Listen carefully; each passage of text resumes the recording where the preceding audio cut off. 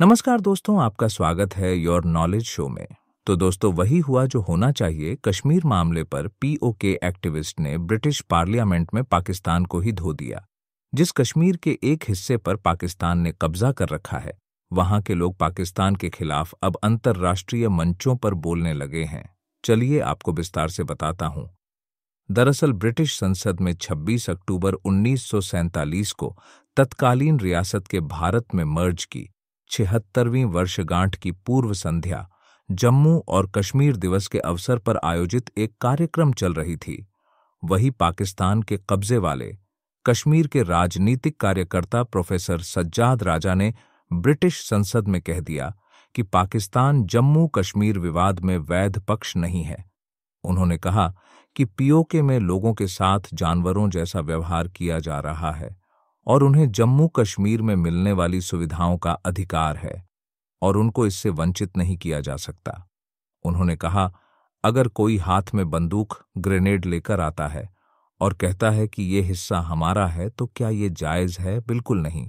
इसीलिए अगर कोई वैध पार्टियां हैं तो वो जम्मू कश्मीर के लोग और भारत है। पाकिस्तान का कोई अधिकार नहीं है। People of Jammu and Kashmir and India. Pakistan is not a legitimate party to this dispute. Pakistan has been given this legitimacy by Indian government.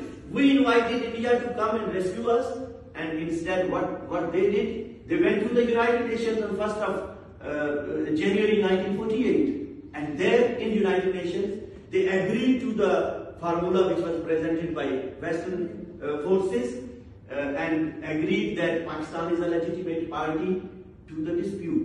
If I enter this room with guns, with my friends, with guns in my hands and grenades, and I occupy this room, would you consider me as a legitimate party later on when it's being considered that I should be thrown out of this parliament house?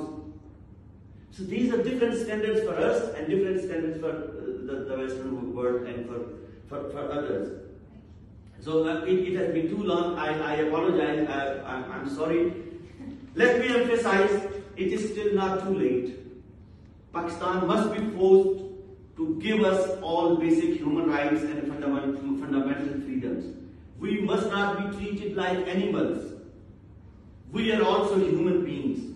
We have got all the right to live peacefully and enjoy the facilities of modern day life, as people in mainland Jammu Kashmir and Ladakh are enjoying. Thank you very much. Sajjad राजा ने British संसद में कही गई बात को share करते हुए X पर कहा, मैंने बहुत स्पष्ट रूप से और बिना किसी अस्पष्टता के सांसदों और अन्य गणमान्य व्यक्तियों को यह स्पष्ट कर दिया कि पाकिस्तान जम्मू कश्मीर के विवाद में एक वैध पक्ष नहीं है। विवाद में केवल दो पक्ष हैं, जम्मू कश्मीर के लोग और भारत। सज्जाद राजा ने अपने पोस्ट में ब्रिटिश गवर्नमेंट को भी आईना दिखा दिया। उन्होंने कहा, मैंने सांसदों से यह भी कहा कि हम पाकिस्तान के कब्जे वाले जम्मू कश्मीर के लोग 1947 में ब्रिटिश सरकार द्वारा की गई गलतियों के कारण अभी भी पीड़ित हैं और बिना किसी अधिकार के रहने को मजबूर हैं। दोस्तों, इससे आप समझ सकते हैं कि ये लोग कितनी ज्यादा परेशानी का सामना कर रहे होंगे। एक तरफ भारत प्रगति कर रहा है और दूसरी तरफ भारत का हिस्सा होके भी हमारे लोग पिछड़े हुए हैं।